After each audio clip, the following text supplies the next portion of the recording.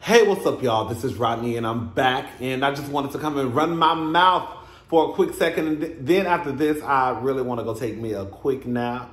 I'm hoping it's really like no more than an hour long, but you know, my naps don't really be naps. Like, my naps be full blown, like, girl, turn the lights down low. Girl, I'm talking about, I'll be knocked out. Do you hear me? But we're going to try to do the hour nap today because I have some things that I need to take care of. Anyways, so let's go ahead and get into these hot topics for today. There's a pastor.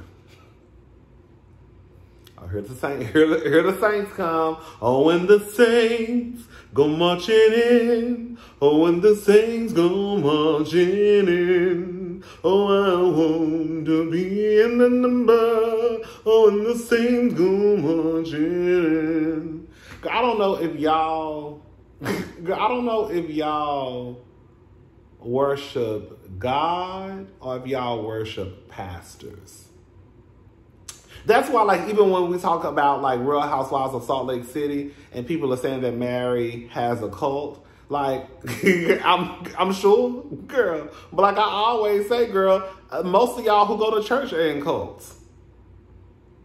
Girl, see how quick a pastor can do wrong? And then look how fast, girl, the congregation or the members that go to his church will, girl, turn into a complete contortionist, girl, to try and to make sense out of what John Gray did multiple times, or what Jamal Bryant did multiple times, or when Eddie Long was alive, what he did. You know what I'm saying? Allegedly, girl, right? Look how fast, girl. They'll chop your neck off talking about, you don't talk about no man of God. That's a man of God, girl. I'm a woman of God.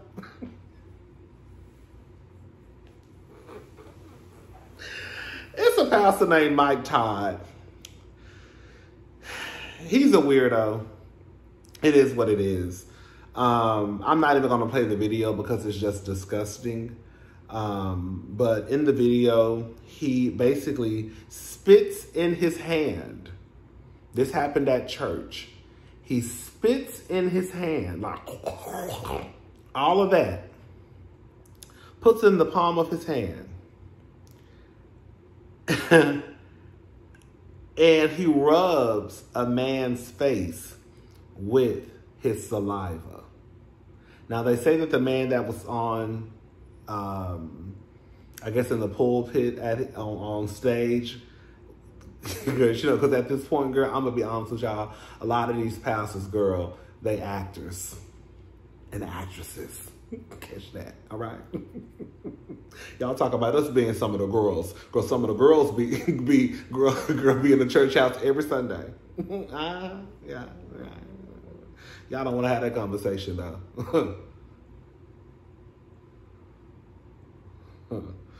A lot of these pastors are, but they said the guy that was, I guess, in the video clip was his brother. I don't know if that's true or not.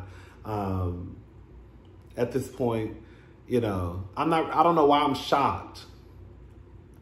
Because I think I'm shocked because nobody just gets their spit. And like, I don't know if I'm more upset or bothered by Mike Todd or by that other grown man who sat on stage and let another man wipe him down with his saliva.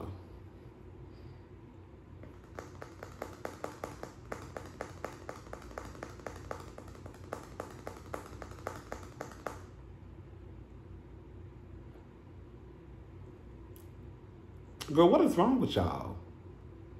Girl, what is wrong with y'all? I really want to know. And he probably the type that'll go home and talk about he the head of household and a protector and a leader, but you just let another man embarrass you on somebody's stage by spitting in his hand and, girl, slap you in your face. You let another whole man just do that to you in front of on a world that everybody can see. The world is talking about it now. I don't know if the world's talking about it, but it makes it sound a little bit more dramatic when you say the world is talking about it. Okay. You know, I like to put a little stank on my stories. But girl, it's on the blogs. You're viral. And a lot of these pastors, that's what they want. That's why I call them actors. They're actors. Mike Todd might be an actress from what I can see.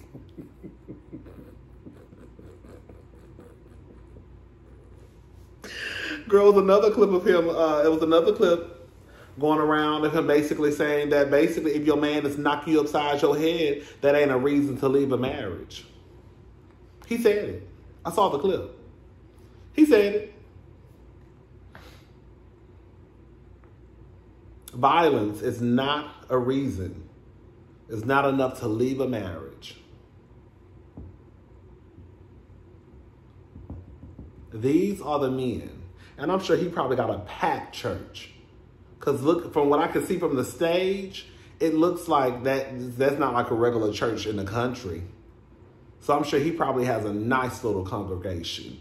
And this is the stuff that you're telling your congregation. And you probably gonna have men and women in the audience of, well, I forgot what it's called, girl, hooping and hollering. Amen, pastor. You better say it, pastor. Amen, brother.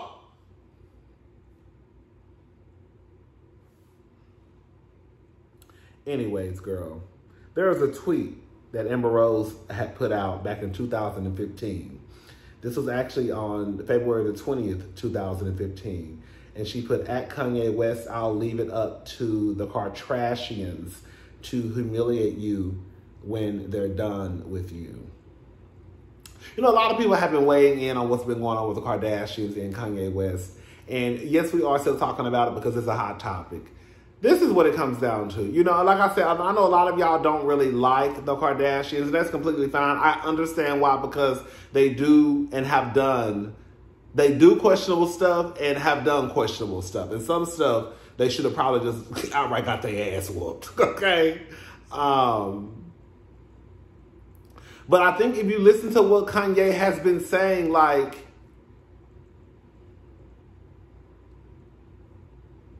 I don't know. I just feel like when I listen to people, I try to listen to what they're saying. And girl, I think we all contradict ourselves sometimes. No, I think we all do all the time. Well, sometimes. On some stuff, I can see how we can contradict ourselves. But I think like in this situation, like, I don't know, girl. Kanye.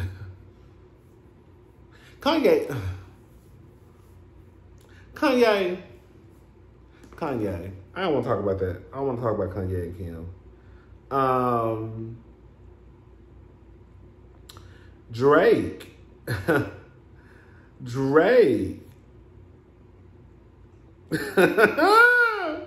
Girl, so this is about, girl, I forgot, this was some days ago. So Drake seemingly responds to rumors after a model claimed she's planning on suing him. The woman is alleging that Champagne Poppy put hot sauce in their used condom following their consensual relations to prevent her from stealing his specimen.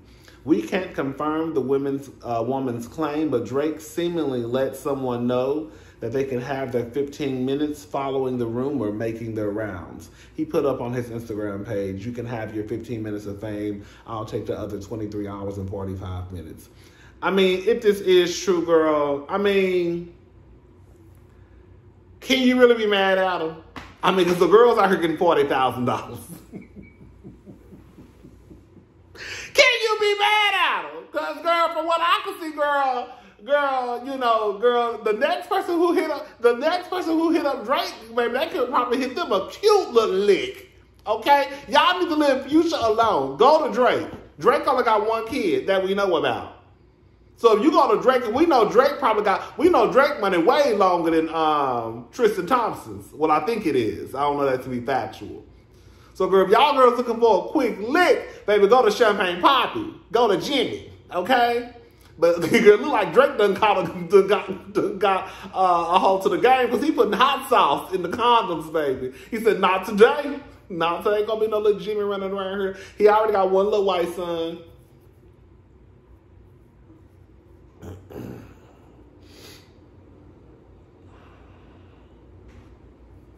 All right. NBA star LaMelo Ball's former publicist claims he owes her over $10 million after cutting her out of a $100 million Puma deal. Hoo-wee, girl. Listen to this. So according to reports, Charlotte Hornets player LaMelo Ball, 20, is being sued by his former publicist, Amber Johnson, who is claiming the professional athlete owes her over $10 million for public relations services as she provided him in 2019. She provided him in 2019, including helping him secure a $100 million shoe deal. Reportedly, Johnson filed a lawsuit against LaMelo Ball with the Los Angeles Superior Court on Monday, January the 10th, for a breach of contract. According to the suit, Johnson was able to get Ball a guest appearance on a live streaming show, Game Time, which airs on the social broadcasting platform Caffeine TV. The suit continues and claims that following Ball's time on the show, he and his manager, Jermaine Jackson, hired Johnson to keep providing public relations services for the star athlete. Reportedly, the plaintiff and defendant had a verbal agreement that Johnson would be paid a 10% finder's fee for any brand deals that she obtained for Ball, in addition to being reimbursed for any out-of-pocket cost she incurred on his behalf. The lawsuit adds that Johnson is responsible for getting the ball rolling on Ball's lucrative Puma deal. According to legal documents, Johnson is the person who initially contacted the entertainment division of Puma North America, Inc. to inquire if the company had any interest in teaming up with Ball and paying the professional guard to rock their products. Ball's manager, Jermaine Jackson, eventually told Jackson to stop communicating with Puma because Ball was looking at a similar endorsement deal from Nike, according to the lawsuit. Girl, I saw somebody say in the comment section that verbal agreements are just as good as, written agreements. You just have to prove that there was a verbal agreement. I just don't understand how when it comes to this type of business. It's one thing, girl, if you say, oh, girl, if I make it across the bridge, girl, you gonna give me $20. I don't know, like if I jump across this bridge, I don't know, girl. But something like this, well, girl, your payday is $10 million. Girl, you ain't got nothing in writing on a piece of napkin, girl, a Starbucks cup. Girl, the palm of your hand. I don't know, girl. The girl on your back, girl, on my t-shirt. It sounds like she made an agreement to basically. It just sounds like she made a verbal agreement for any dealing, any deals that she brought to them, him. Girl, if it's true, I hope she get her money, child. Anyways, let's go to the next story. TikTok star 28 is strangled to death by his boyfriend of 10 years during argument about a video game. Girl. TikTok star Rory Teasley, 28, died last week after allegedly being strangled to death by his boyfriend of nearly a decade during a fight. Do you know, to strangle someone, how... I don't know the word I'm looking for. How, I want to say intimate, and I know it's not intimate. It's just to strangle someone. You really have to be, to look at, you're literally probably looking at someone. Because when I think about somebody strangling someone, I'm thinking about you probably on top of them. Or they're facing, y'all are face to face. So for you to strangle someone and to kill them by strangulation, girl, that means you probably were looking at this person in their face while they were dying and you continue to strangle them. Girl, that is crazy. Girl, that is crazy. Y'all don't think that's crazy? Teasley's longtime boyfriend, Docquen Jovo, girl DJ, we're gonna call him DJ. Docquen Jovo Watkins, DJ Watkins, girl. 31 was booked at Oakland County Jail early. He was denied bail and charged with homicide. Watkins called 911 Thursday night saying that the two had gotten into a fight while playing Overwatch and that Teasley was now sleeping on the couch. He's sleeping on the couch.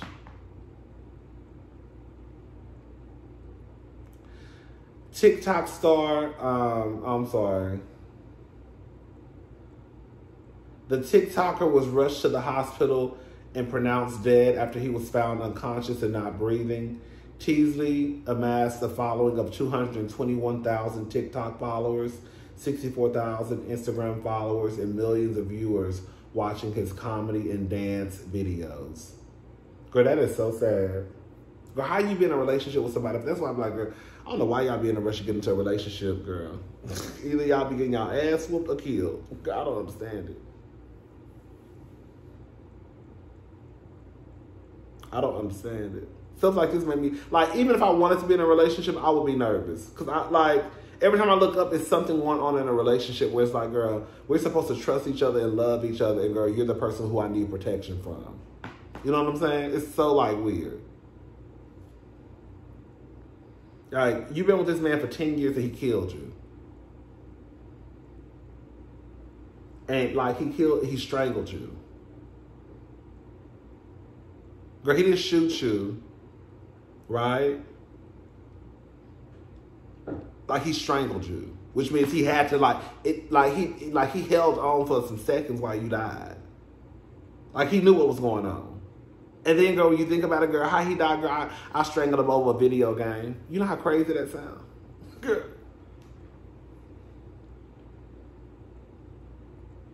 The girls be violent, girl.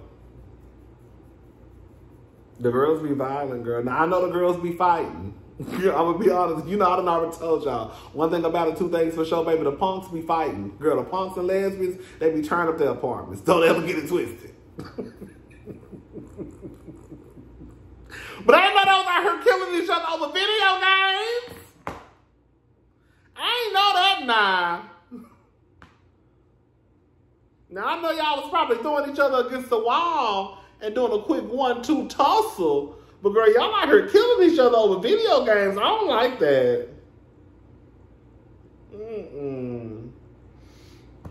I had never heard of either one of these guys before. But the one who killed him, he looked like he did it. He did it. Crazy looking ass. Anyways, girl, I'll talk to y'all later. Let me go ahead and take me a quick nap, and I'll be back later, girl. You know we're going to talk about Porsche Family Matters, girl. I know that's what y'all really want to talk about, okay? Y'all really waiting for me. Y'all really waiting for me to give my opinion on that Porsche Family Matters. You know I'm a world out, girl. Anyways, I'll talk to y'all later. Bye.